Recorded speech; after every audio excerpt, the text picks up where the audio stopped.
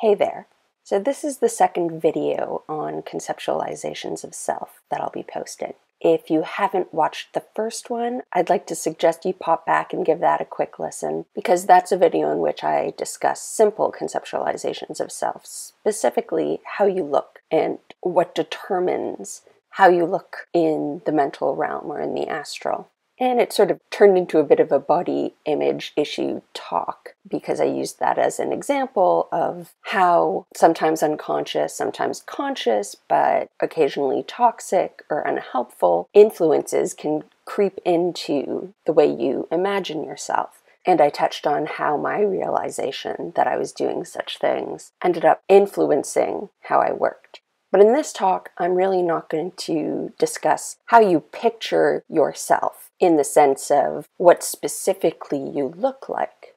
But instead, I'd like to talk about how you can really violate rules of identity that exist in the material realm and fundamentally alter how you relate to yourself and your aspects of self while working in the mental plane. Now, the first thing I'd like to touch on is what your point of view is when working in the astral or in the mental.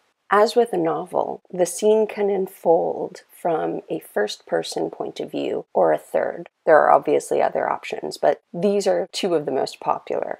First person is seeing everything from the eyes of the person experiencing it directly. In terms of visualization, that would be when you're working at your astral altar. Do you see your astral altar as if from the eyes of your conceptualization of your own body there? If so, you would be able to see your arms. If you look down, you'd be able to see your body, but you have no view of your face. And when you interact with things at your altar, you're seeing the scene unfold in basically the exact same way that you go about bumping around life.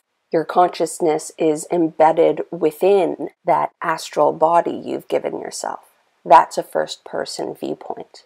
But when it comes to visualization, daydreaming, and work in the astral, you can also take a third-person view, which is to say you're watching yourself interact with objects. You can see the whole of your body, your face, and your point of view, how the scene unfolds before you, is capturing the entirety of that scene. Now, when I realized that I alternated between these two means of visualization, I thought it was pretty interesting and potentially had some interesting things to say about how I engaged with what I was doing. And my thoughts immediately turned to fiction writing as a way of explaining what might be going on. Because as a general rule in fiction, first-person narration means you have the closest possible relationship with the POV, the point of view character, but the only things that are seen or experienced, the only things that are related to the reader, are those things that that point of view character directly recognizes, notices, or engages with.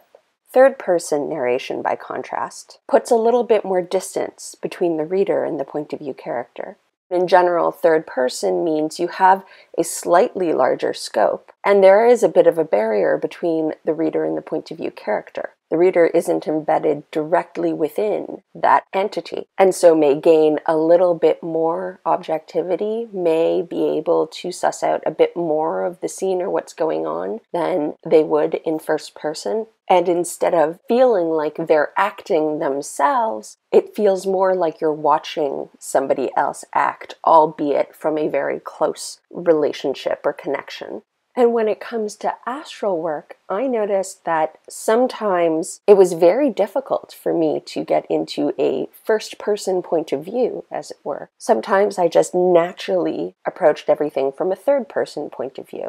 Alternately, there were times when first-person point of view just happened innately without any conscious decision on my part. And pulling out to a third-person point of view, that is dissociating my consciousness from the embodiment that I'd given myself, was very difficult. And after thinking about this a little bit, it occurred to me that there are benefits to each point of view that might help explain why I fell into one or the other at any given time. In first person, my ability to experience a rich sensory interaction with my astral environment is improved. anything that I'm doing in order to elicit or mimic an intense physical experience is easier to do in first person.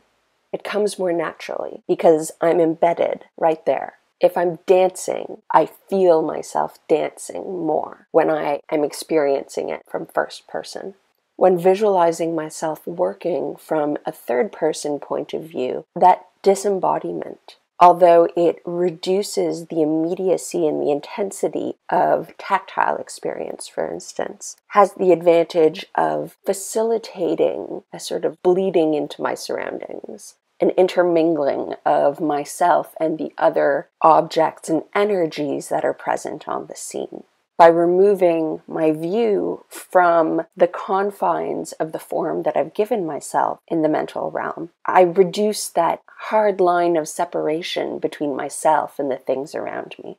And so although this form of distancing, if you're not careful, can reduce the emotional intimacy one experiences with the scene, it can also do the opposite. It can wrap everything together. So instead, really, there's a representation of yourself within the scene, but you feel more like the whole scene. And I think of this as expansive disembodiment. It's a form of dissociation. It allows you to sort of distribute your consciousness so that it touches on and enters the things around you that are outside of that simple conceptualization of self that you had created. Now, playing around with these two points of view inevitably sort of led to a natural corollary that fuses both of them, which is to say that I began to work with different aspects of self that were embodied separately from a main body from which I viewed the scene. In essence, creating for myself on the Astral a coven in which different parts of myself were sort of split off and given their own bodies, their own conceptualizations that capture the energies of those particular bits of myself, and seating my consciousness within one of those aspects, creating a coven of one that I could work with and interact with directly from the point of view of myself within my own body on the Astral, but whom I could also feel, albeit at a little more of a distance. So for instance, I might choose to separate myself into three aspects. One that is rawer, more instinctual, more closely tied to the animalistic origins from which we sprung. And on the other hand, splitting off bits of myself that were more the priestess archetype. You might think of it as higher self, that calm and centered and love-filled bit of self. Well, I could break her off and give her her own body as well. And all the parts of me that remained, well, I held on to those and wrapped them into its own conceptualization where I seated my consciousness. And in here lies the majority of my power, the majority of my personality and historical shaping, and also naturally for myself, that bit that can interact with the material realm, because I do bounce back and forth between working in the material and the mental. And so this part of me, that particular conceptualization of self, serves as the bridge that links my material altar to my mental one, and through which everything must flow to get from one place to another. And this sort of dissociation really allows these different aspects of myself to work in parallel. And I found that it can be really quite surprising what each of these embodied sub-bits of yourself will add to ritual or add to your working. It can be quite unexpected because as dissociated entities, they, that is you, are really running with very little interference from the ego, as it were, which is embedded in the conceptualization of self, the individual that the rest of you embodies. And so in dissociation, you grant these parts of yourself the ability to work without interference, the ability to contribute in ways that aren't edited or censored. And I think in particular, this can be very helpful when you're splitting off parts of yourself that are usually underrepresented or underserved. Identities that are by and large silenced by the more powerful aspects of yourself that take center stage 90% of the time. I've also found it really interesting to sort of experience how these dissociated aspects of self work together and with what's left of me. For instance, seeing what parts of whatever ritual I'm working on naturally get taken over by one aspect or another. Which aspect is calling the shots at any given time. Also seeing how the emotional tone changes when one aspect or another is calling the shots. What is it that they are inclined to do? And it can be quite inspirational and instructive to see just how far you're willing to let them run. Because in my case anyway, it's not always in a direction that I'm entirely comfortable with. But letting that aspect of self that is naturally inclined towards crossing a line, exploring beyond that line that I'm nervous about, can help carry me past the blocks and hesitation that keep me, the rest of me, the all of me from going there. One of the things I like a lot about these kinds of experiences is that they allow me to engage with aspects of self that we don't necessarily give the respect they deserve. Many of us spend a great deal of time and energy attempting to embody our higher selves, aspiring to reflect that aspect of ourself more fully in day-to-day life and in ritual. But I'm not really convinced that ignoring or suppressing baser instincts, baser desires and needs is really the right tack to take in attempting to do so. I like my feral qualities. And there is a solid place for honoring them in my practice. These are the parts of me that want to come out and play, and that I keep a leash on most of the time, because, I have to function. I can't be that reckless or that extreme or that raw and still operate in consensus reality. And yet most of us recognize that when we suppress needs and desires, the pressure that builds up can become dangerous and detrimental. And those rawer aspects of myself house a lot of the intense emotional experiences that manifest in my life. And those emotions, even when they're negative or they're not conducive to playing well with others in day-to-day life, feeling that level of emotion is enjoyable to me. I want that. So welcoming those aspects of self into circle with me are a wonderful way of engaging with them. Now, aside from seeding your own consciousness and experiencing the scene of working with other aspects of yourself from a first-person point of view, simply from that one identity, you of course have the freedom to do other things. You also have the ability to shift consciousness and primary experience within that circle from one set of aspects of self to another. So you can leave the more ego-grounded aspects of yourself in that form that you were previously encompassing and shift your consciousness into that rawer set of aspects.